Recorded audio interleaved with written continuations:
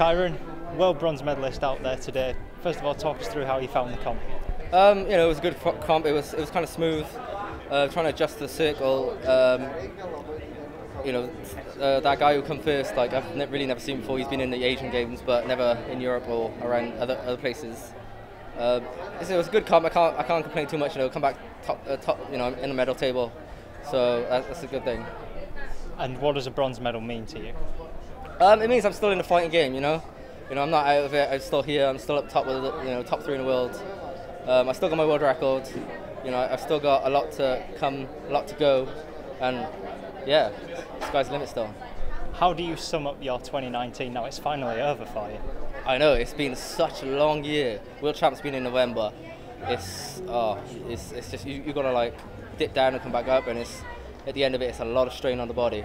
It's just so now we're just gonna go back, rest up, recover, just hopefully come back ready for 2020.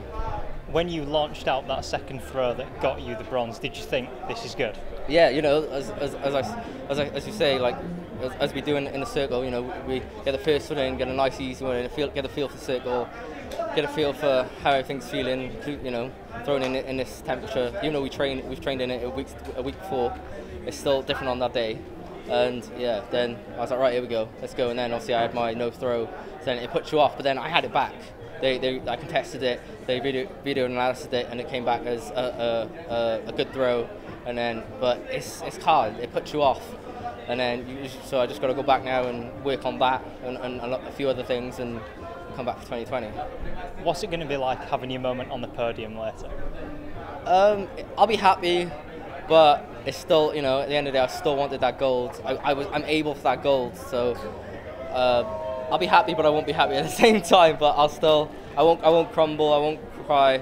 I'm gonna come back head high. Still done the country good. Still done my team good. Still done my coaches good. So I can't be totally unhappy. And 2020 obviously is the thing that you mentioned and you're aiming towards. What have you got to work on now? Is there anything you've identified from that comp that you want to specify? Just circle-wise, head game, and probably a few other things, technicals-wise.